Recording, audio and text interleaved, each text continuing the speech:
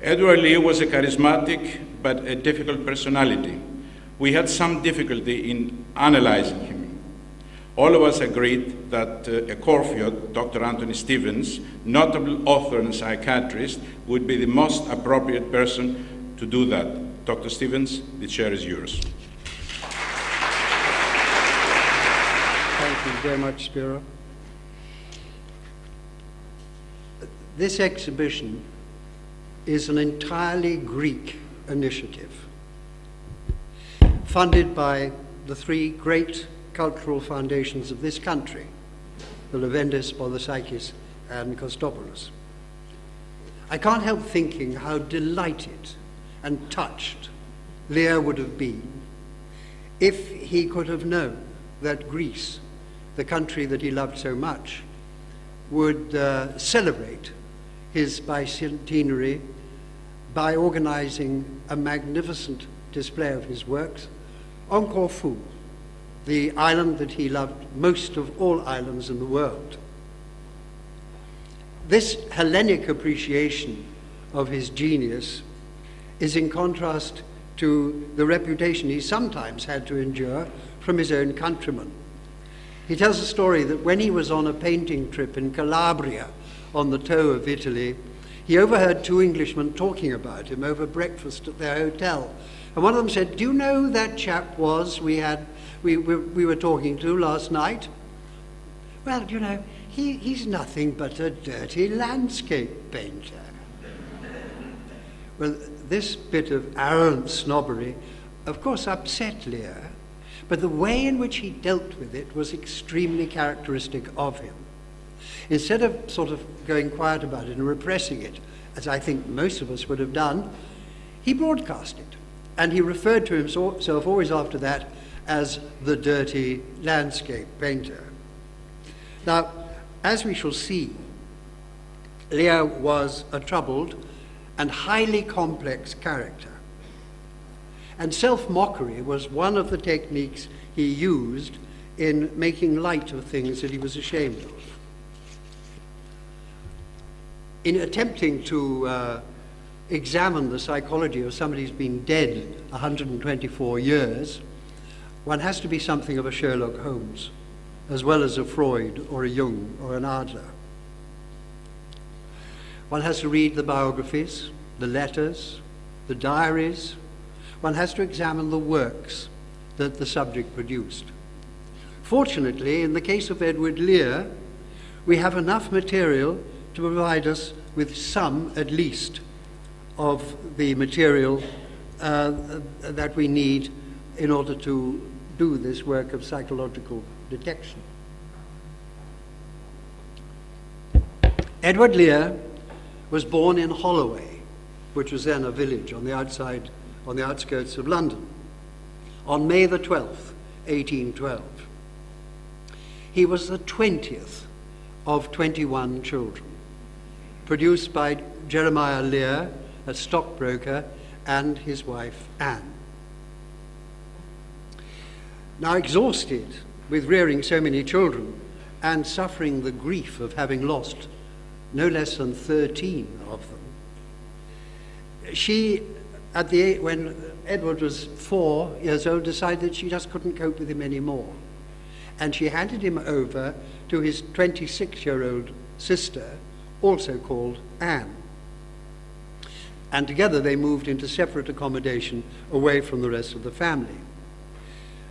Now, although Anne proved to be a loving mother substitute who remained devoted to Lear for the rest of her life, he never got over the emotional injury inflicted by what he felt to be his mother's heartless rejection of him.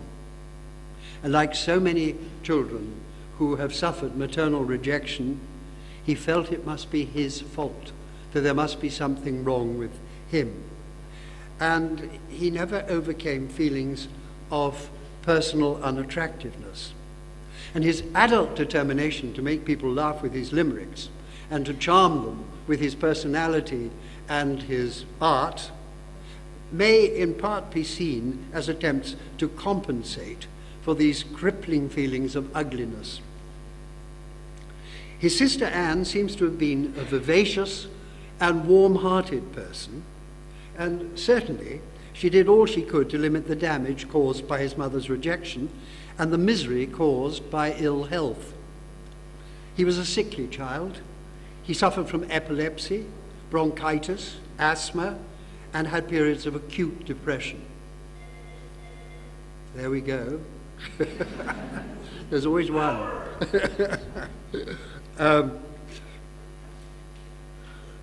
But because he was sickly, he was never sent away to boarding school.